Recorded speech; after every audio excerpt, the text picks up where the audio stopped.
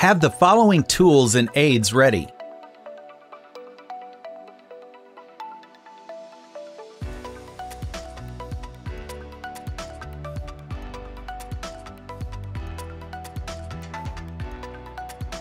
Set up the water supply and have the unit connected to electricity by an electrician.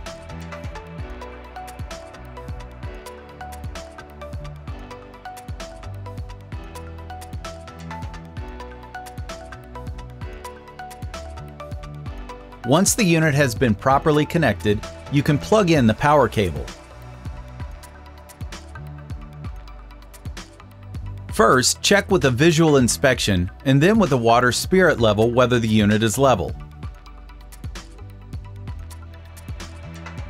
For a safe stand, set the height adjustable feet as low as possible and align the system. Check again with the water spirit level whether the unit is level.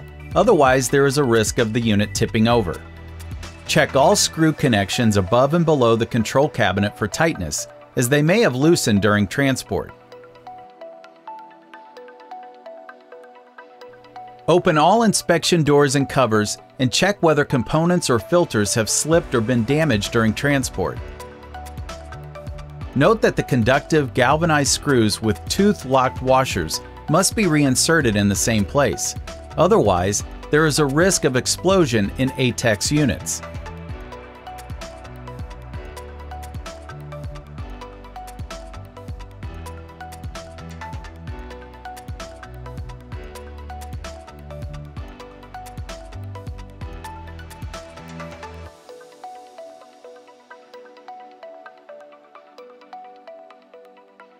Retighten all screws.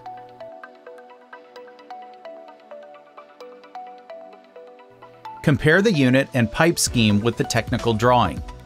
Switch on the unit using the main switch. The control display will now start up. If an alarm message is displayed, read the information under Control in the operating instructions and contact a service technician.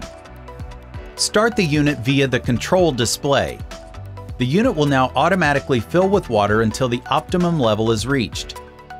This process can take 5 to 10 minutes. Visually check the level on the transparent hose at the side of the unit.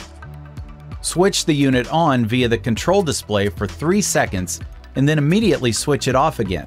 Check whether the direction of rotation of the impeller corresponds to the direction of the arrow. Do not reach into the impeller when doing this.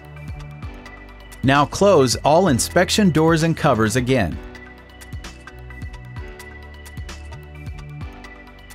Check with the palm of your hand at the transitions whether the unit is airtight or whether you can feel a draft.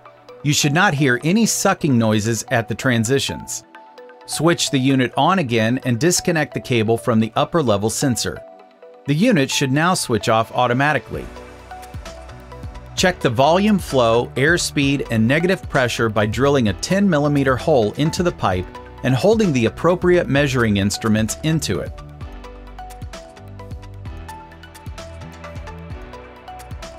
Keep the test report that you receive with the order confirmation until the first maintenance so that you can compare values.